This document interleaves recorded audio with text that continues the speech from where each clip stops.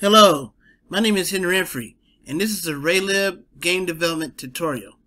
In this tutorial, we're going to put in enemies and a method for defeating those enemies. Because what good is a game if you don't have enemies and things to defeat inside them, right? So the first thing I did was I defined the amount of enemies that we're going to have in our game. Just for now, just to keep things simple, we're just going to work with just one enemy. You can always go back and redo this method over and over again and have more enemies in your game if you want to. Especially if you're a beginner, you can just do these methods over and over again just for practice. And then once you get some of these fundamental things solid, then you can start exploring other methods and make your code more compact and stuff. Okay, so first thing I did was define an enemy amount, and we're just going to deal with just one enemy. Okay, so next we set up our enemy.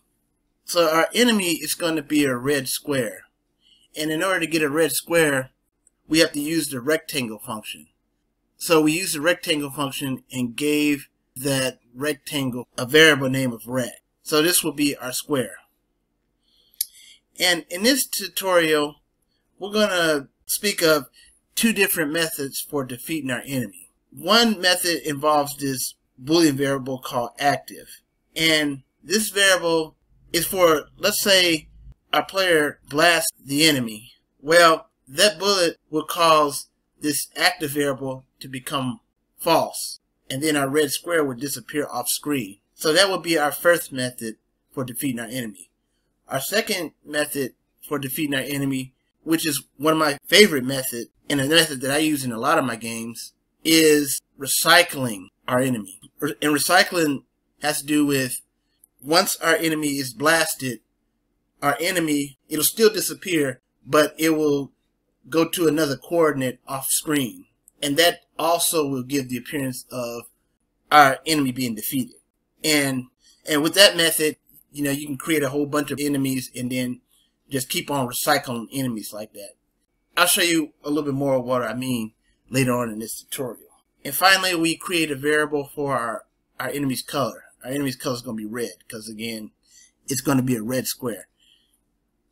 And then finally, we created a variable name for our enemy. And our variable name is what we'll use to address our square throughout our code, and will be what we use for when we write code for defeating our enemy.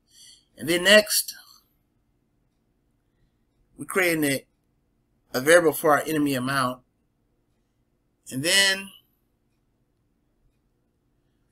so this is the initialization part. So this is the screen setup for when we launch our game. And one thing I like to do when I create enemies is I like to put all my enemies into a for loop. And this is just my preference. Even though we're just working with just one enemy, I still like to put my enemies into a for loop just in case I want to just create more enemies on screen all at once. Well, all I got to do is just change a variable or change a number or two, and then we'll have more enemies all at once. So that's why I create my for loop beforehand. So again, our enemy is going to be a red square. And that red square is going to have a width of 70 and a height of 70. And we set our square to active. Again, it's active for now because our red square hasn't been defeated yet. And again, the square is going to be red.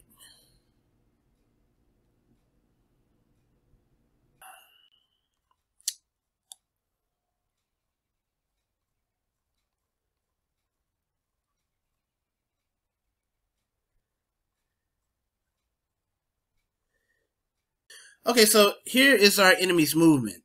And this section is an example of what we call very basic AI. AI stands for artificial intelligence. Well, it's not the Terminator or RoboCop or Mega Man or nothing like that, but this is just it's kind of the basics of how some of that stuff works, I'd say. AI has to do with if the player does this, then the enemy does that. Or if the player does this, then the enemy does that. And that's kind of how AI works. And this is just very, very basic. And all we're doing is just getting the square to chase the player. So this says if the player is in front of the enemy or on the right side of the enemy will go towards the right because of this plus here and this X. Plus X means going to the right.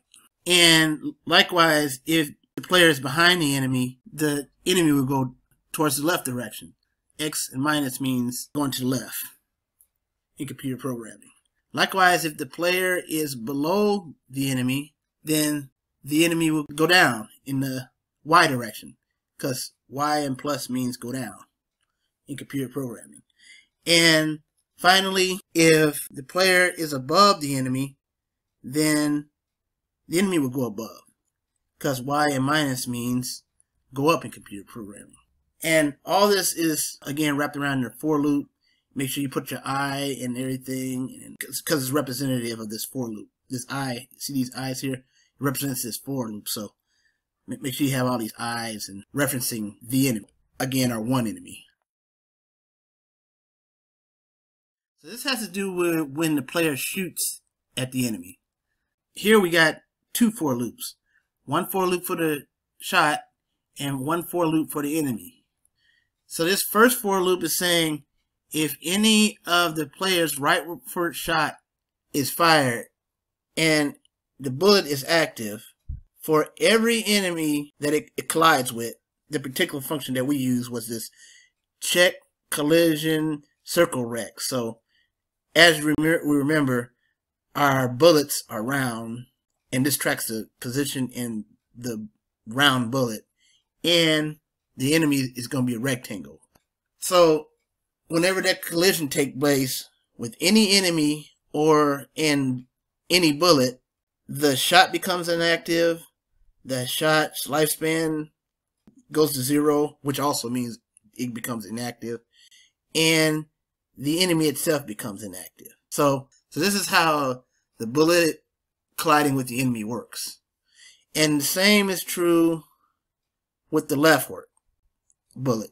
Here we also got two for loops. If any enemy comes in contact with that shot or collides with that shot, if the bullet is active via collision, that leftward shot becomes inactive or false. The leftward shot's lifespan becomes 0 or inactive, and the enemy becomes inactive too. Therefore, you will see neither the bullet nor enemy on screen. Okay, and then the last thing we had to do was we just had to draw the enemy on screen via this for loop. Okay, so that's how it works. Okay, so let's test our game and see what happens. Okay, so here's a square. Oh no, our square is coming after us. So we shoot the square and it disappeared. And that will be it. So that works with the leftward bullet. Let's try it with the rightward bullet. I'm going to close this and now test it out with the rightward bullet. Okay, square's coming after us again. And as you can see, our platform still works too, see? Maybe we can call this the attack of the shapes or something. Shot it, and it disappeared. Okay, so that works. Now, we just defeated our enemy with this active not active function here.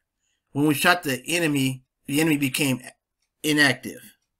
But there's another way in which I like to use to defeat the enemy. See, when I make my games, I don't usually like to delete the enemy altogether. I like to recycle my enemies. So I'm just going to comment this part out, and then I'm going to paste in this part here. So now it says whenever we shoot our enemy with a rightward bullet, the enemy's going to disappear and go to the far right of the screen to where you can't see it. It's as if the enemy is gone or something. Maybe we'll make this 1200 instead. So whenever we shoot our enemy, it'll go 1200 feet in the rightward direction. And that's the way we'll defeat our enemy. And we're going to do the same thing with the leftward bullet. I'm just going to comment this out, and I'm just going to uncomment this part. So if we shoot with the leftward bullet, the enemy's going to go 200 pixels to the left, off screen. Okay, so let's try this. Okay, there's that same square. We got our platform. I'm just going to get on the platform. I'm going to blast it. Okay, so now it's going to come back again later. See? whenever we shoot, it's like we defeated our enemy. But if you have a lot of these squares, just keep going back to maybe like random places or different places, it'd be like as if another square is coming. This is another square, and then another square, and another square. So this is another method. Let's try this again with the rightward bullet. Okay, so we get on this side. Okay, so we shot it with the rightward bullet, so it's gonna come back. And thankfully, everything else works. We still got our weather. We still got our platforms working. We still got our grass and background. Okay, so the right one won't work. So let's see if it comes back. Oh, okay. So that worked too. Good. Okay, so do y'all see what I mean? So in essence, you can take what you learned in this tutorial and expand on it. Go ahead and create some more enemies using the methods that we talked about in here. Till next time. Thanks. Bye.